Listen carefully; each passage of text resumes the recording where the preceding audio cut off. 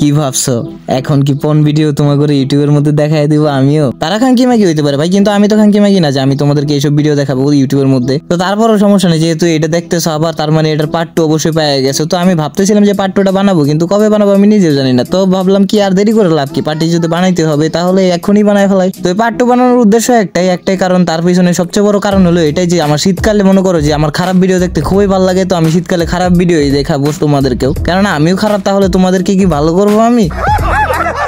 তো যাই হোক, ফালতু কথাবার্তা বাদ দাও। যারা 18 বছরের নিচে আছো তারা অবশ্যই ভিডিওটা স্কিপ করে দাও, আর যারা বড় আছো তারা শুধুমাত্র ভিডিওটা দেখো আর একটু মজা নাও। তার থেকে বড় কথা হলো আজকে তোমরা অবশ্যই হাতে তেল নিয়ে তারপরে ভিডিওটা দেখো, কেননা কোন সময় তোমাদের কোন জায়গা থেকে পানি বের হয়ে যাবে আমিও জানি না।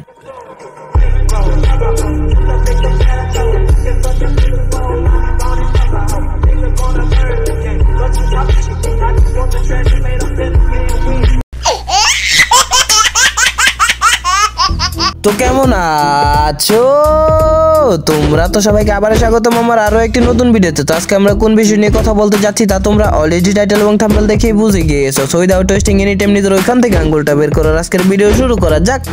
তো তুমি যদি একজন পতিতারক হও, মানে পতিতারক বলতে এটি বুঝাইতেছে যে যারা পতিতায় গিয়ে আশ্রয় নিয়ে থাকে, অ্যাকচুয়ালি মানে তারা পতিতায় গিয়ে অভ্যস্ত। তো ভাই তুমি যদি বাংলাদেশের 64 জেলার মধ্যে যে কয়টা পতিতা আছে সেইখানে যদি তুমি গিয়ে থাকো আর সব মাগি গিয়ে তুমি খায় থাকো, তারপরে তুমি যদি ভাবো যে তুমি সব মাগিরে খায় ফেলছো, তাহলে তুমি একদম ভুল ভাবতেছো। কেননা কিছু মাগি এতটাই আপডেটেড হয়ে গেছে যে বর্তমানে তারা ইউটিউবিং শুরু করে দিছে, আর ইউটিউবে এসে সে ম্যাগিগিরি করতেছে। কিন্তু দুর্ভাগ্যবশত এখানে তাকে 500 টাকার বিনিময়ে খেলা যাইতেছে না, কেননা তার বাজেট বেশি হয়ে গেছে। বলেন কি? তো তাড়াতাড়ি শুকিয়ে যাবে ম্যাট। তো ম্যাট লিপস্টিক অনেক দামি, যেটা আপনারা বললাম এতে এফোর্ড করতে পারবেন না, আবার একটু শুকিয়ে যাওয়ার একটা ভয় থাকে। নাইলে তোমরাই বলো এত এক্সপেন্সিভ জিনিস তারা কই থেকে পায়? কেননা তারা তো রিচ কিড দাবি করে, কিন্তু তারা তো ফকিন্নের পোলা পাইনের থেকে বাজে বিহেভ করে। না আমি এটা কম মনে যারা রিচ কিড না, রিচ কিড হইতে পারে কারা? যারা মনে করে যোগ্যতা রাখে। যেমন ধরো কিছু পোলা পাইন আছে যারা রিচ কিড হওয়ার সত্ত্বেও তারা কখনো বলতে পারে না যে আমি রিচ কিড, কেননা তাদের একটা নিজস্ব ভাবে জ্ঞান আছে যে আমি আমার বাবারটা কেন দেখাবো, আমি আমার নিজেরটা দেখাই যদি আমার থাকে। আর তুমি যদি বাল ফালাইতে চাও তাহলে তুমি কি লাভ পাইবা যদি তোমার বালই না থাকে?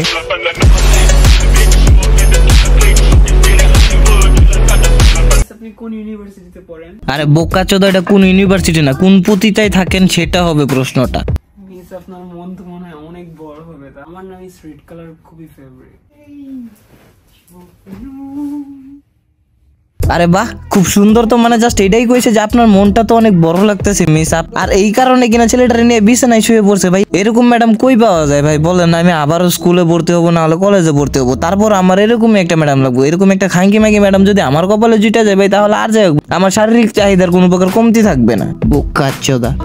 Hello everyone, we are Mahi Marufa. ওইটা অ্যাকচুয়ালি পুরোপুরি ভুল ইন্ট্রো ছিল। ইন্ট্রোটা কিছুটা এরকম হবে যে hello guys, we are Mahi Marufa, আর আজকে আমরা আপনাদের কাছে আসছি আবারও আপনাদের গরম পানি বের করে দিতে। তো আপনারা দয়া করে ভিডিওটি না টেনে পুরোপুরি দেখুন, আর মাঝখানে আপনাদের জন্য আমাদের খোলাখুলি ভিডিও রয়ে গেছে, কোলাকুলির ভিডিও রয়ে গেছে। আপনারা রিল্যাক্সে বসে বসে দেখুন, আর হাতে অবশ্যই তেল নিয়ে তারপরে আমাদের ভিডিওটি দেখুন। ভাই আমার যা মনে হয় মাঝে মাঝে যে কিছু রিচ কিড আছে যারা কিনা মানুষের চোদা হয় না। কেননা দেখো ভাই, একটা হাই ক্লাস প্লেসে বসে যদি তুমি নিজেকে রিচ পিপল দাবি করো, তাহলে ভাই আমার জানা মতো মানসা মুসা আছে না, তার চাকরের যে উত্তরাধিকারী গুলো আছে না, তারা এখনো বলতে পারবে যে আমরা অ্যাকচুয়ালি বর্তমানে এলন মাস্কের থেকে বড় লোক গোষ্ঠীর ছেলে। বলেন কি না? কইতেই তো পারে ভাই, এসব স্বাভাবিক একটা ব্যাপার। কারণ এইসব বোকাচোদা মাদারচোদ গুলো যখন মনে করো ইউটিউবের মধ্যে এসে নিজে করে রিচ কিড দাবি করে আর দামি দামি এক্সপেন্সিভ জিনিস দেখায় মানুষের কাছে, আর আলাদা আলাদা পাচ্ছ দেয়, আর মনে করো যে নোংরামি করে বেড়ায়, আর এগুলো যদি রিচ কিড হয়ে থাকে তাহলে পতিতার মধ্যে বড় হয় একটা মেয়ে যেটা কিনা ছোট থেকে বড় হয়েছে এইসব কাজ করে, সেও বিয়ের সময় বলতে পারবে যে না অ্যাকচুয়ালি আমি এখনো ভার্জিন আছি, আমার গায়ে এখনো অব্দি কেউ টাচ অব্দি করেনি।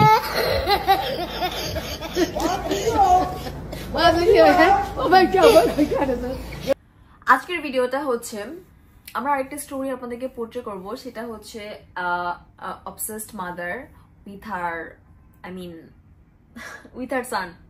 Yes. Obsessed mother with her son, a son who does crimes, and crimes like not legal crimes but some illegal crimes, nothing, it just a crime in the eyes. crime মানে soft crimes আর কি, যেগুলোকে বলা যায় ধরুন যে ইটিশ পিটিশ করে আর কি। তো সেই স্টুডেন্টের বাসায় হচ্ছে হোম টিউটর আসে, অ্যান্ড সেই হোম টিউটরের কোনো কথাই হচ্ছে মা বিশ্বাস করতে চায় না, because she is obsessed with her San, because she believes that her San can not do anything wrong. So the teachers, the female teachers suffers through the process. So সেই স্টোরিটা আপনাদেরকে portray করব, and this is also based on a true story. So get to the video. আহা soft crimes, তা আবার এটা কি ম্যাডামের সাথে শারীরিক সম্পর্ক করে, এটা নাকি একটা সফট ক্রাইমস। তবে দেখো অধিকাংশ স্টুডেন্ট যারা আছো তারা কি অবশ্যই এই ক্রাইমটা করতে চাও? তারা অবশ্যই এই ক্রাইমটাই করতে চায়, কেননা তাদের তো একটাই চাহিদা, কেননা অল্প বয়সে যেহেতু স্টুডেন্ট লাইফটা এনজয় করতে পারতেছে না, তাদের লাইফটা এনজয় করার পিছনে তো একটাই কারণ দরকার, পর্যাপ্ত সেক্স। তো এই সেক্সটা যদি আমাদের ম্যাডামই আমাদেরকে দিয়ে থাকে, আর এটা যদি একটা সফট ক্রাইম হয়ে থাকে, আর এটা নিয়ে যদি কোনো প্রকার কমপ্লেন না হয়, তাহলে আর কি লাগে ভাই লাইফে? মানে জাস্ট চিন্তা করো ভাই, ওরা কতটা শিক্ষিত মাদারচোদ হইলে যে এরকম কাজ করতে পারে। আসলে ওই যে একটা কথা আছে না, যে শিক্ষিত মাদারচোদরা বড় মাদারচোদ হয়ে থাকে, দেশটারে তো চুচ্ছে হইলো গায়ে শিক্ষিত মাদারচোদই। কেননা যারা খেতে কামলা দিছে তারাই দেশটারে বাঁচাইছিল, আর যারা কলম ধরছে সেই খাঙ্কির বলারাই দেশটারে চুইদা গেছে। ভাই এইভাবে যা বুঝতে পারলাম যে তাদের ভিডিও দেখতে হলে তোমাকে না হলে ইন্টারমিডিয়েট নয়তো বা অনার্স কমপ্লিট করতেই হবে, না হলে ভাই তুমি এইসব ভিডিও দেখার যোগ্য হইতে পারবে না। কেননা তারা যে পরিমাণ ইংলিশ চুদাইতেছে, তাদেরকে দেখলে মনে হয় তারা উচ্চ শিক্ষিত লেভেলের এক একটা মানুষ। তো এত শিক্ষিত মানুষ যেহেতু, তাহলে অবশ্যই ওই সাবজেক্টের মধ্যে কোনো না কোনো একটা সাবজেক্ট এমন ছিল যে শারীরিক সম্পর্ক করাটা একদম বিয়ের আগে ইনলিগ্যাল, আনলিগ্যাল।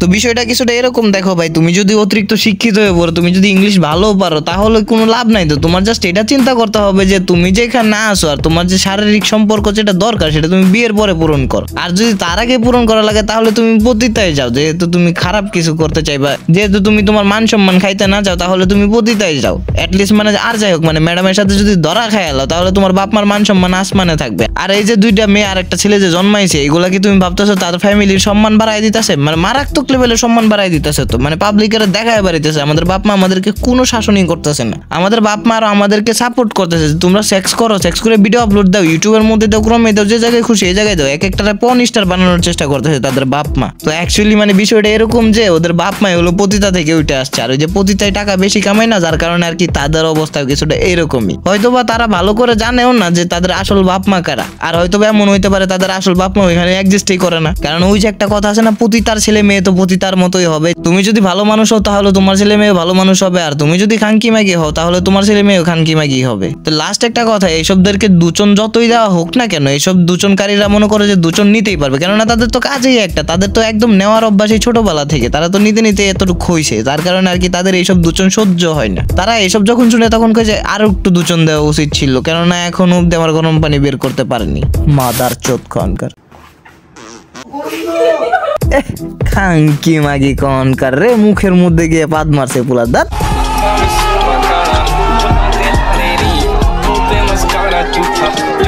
তো যাই হোক ভাই, আজকের ভিডিও এতটুকু। যাদের পার্ট 3 লাগবে তারা অবশ্যই কমেন্ট বক্সে আমাকে জানাই দিও।